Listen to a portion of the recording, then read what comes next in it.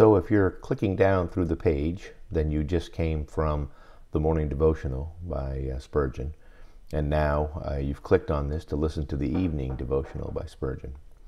I just wanted to make reference to the fact that my mom, I found in her house year after year when I would go visit, a well-worn, really kind of a falling apart book, The Morning and Evening by Spurgeon, that she would have laying around, that she would pretty much always have open to the page for that date, as it was part of her devotional routine to read these.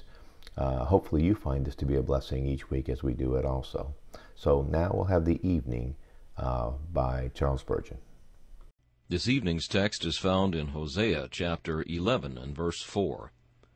I drew them with cords of a man, with bands of love. Our Heavenly Father often draws us with the cords of love. But how backward we are to run towards Him. How slowly do we respond to His gentle impulses. He draws us to exercise a more simple faith in Him. But we have not yet attained to Abraham's confidence. We do not leave our worldly cares with God, but, like Martha, we cumber ourselves with much serving. Our meager faith brings leanness into our souls.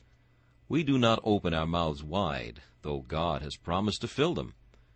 Does He not this evening draw us to trust Him? Can we not hear Him say, Come, my child, and trust me. The veil is rent. Enter into my presence, and approach boldly to the throne of my grace. I am worthy of thy fullest confidence. Cast thy cares on me. Shake thyself from the dust of thy cares, and put on thy beautiful garments of joy. But alas, though called with tones of love to the blessed exercise of this comforting grace, we will not come. At another time He draws us to closer communion with Himself. We have been sitting on the doorstep of God's house, and He bids us advance into the banqueting hall and sup with Him, but we decline the honor. There are secret rooms not yet open to us.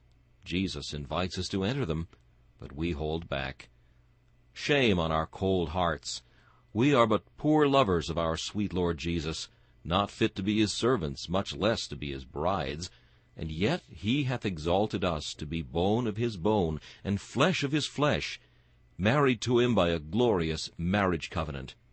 Herein is love, but it is love which takes no denial. If we obey not the gentle drawings of His love, He will send affliction to drive us into closer intimacy with Himself.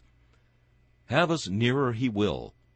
What foolish children we are to refuse those bands of love, and so bring upon our backs that scourge of small cords, which Jesus knows how to use.